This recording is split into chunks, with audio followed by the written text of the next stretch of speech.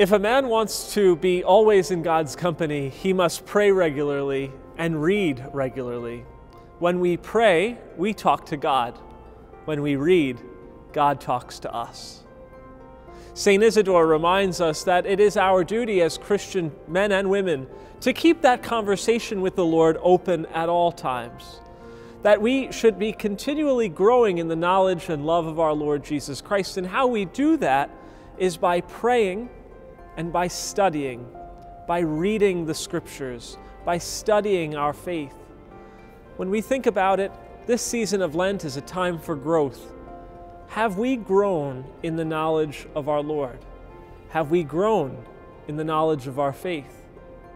Perhaps today is a good opportunity for us to open our Bibles, to deepen our love of the Scriptures, and to deepen our knowledge of God. St. Isidore, pray for us.